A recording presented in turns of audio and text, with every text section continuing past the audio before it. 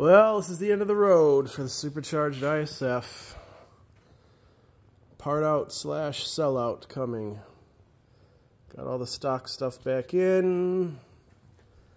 Got all the supercharger stuff pulled out.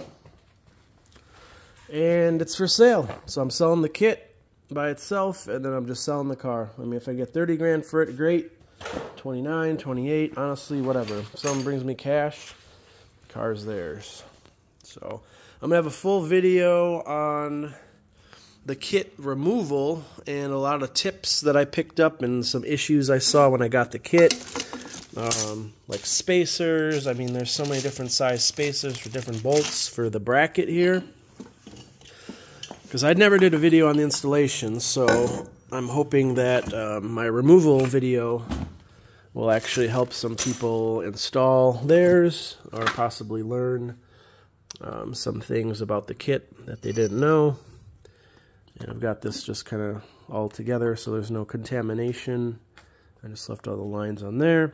Another big part of this kit is the ATI fluid damper, or super damper, mated with a custom serpentine belt pulley, the aluminum side for the factory belt, accessory belt, and then the supercharger belt sits on here.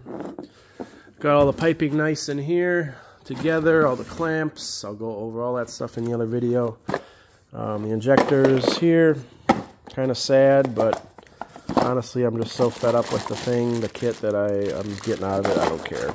On to bigger and better things, right? So that's it. Kit took only a couple hours to pull out, which is better than I expected. I'm going to have to order some stuff, not much. I lost one of my screws for the MAF sensor. I have to go grab one of those somewhere.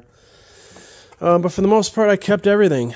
Unbelievably, like all the brackets, all the bolts, everything I hung on to, because I figured someday this might happen.